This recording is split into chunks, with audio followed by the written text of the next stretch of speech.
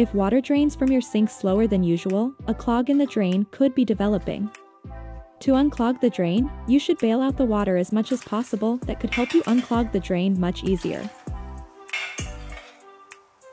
Then you need to check for leaks. You'd better to place a large bowl underneath in order to catch any water spilling from the trap. Remove the P-trap to see if the clog is located inside. If so, you can use a bent wire hanger to remove the clog. If not, you'll need to use your electric drain auger to access the clog. Hold the drain auger within 4 inches of drain or overflow, and then turn on the switch. After feeding about 6 inches of cable into the drain, you may begin advancing the cable using the switch trigger or continue advancing it manually. If you feel pressure as the cable moves through the pipe, you may begin pulling back the cable, then continue advancing several times.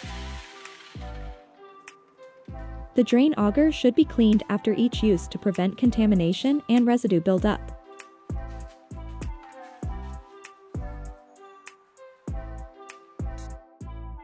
Finally, reassemble the drain trap and clean the surface, then you could use the sink normally.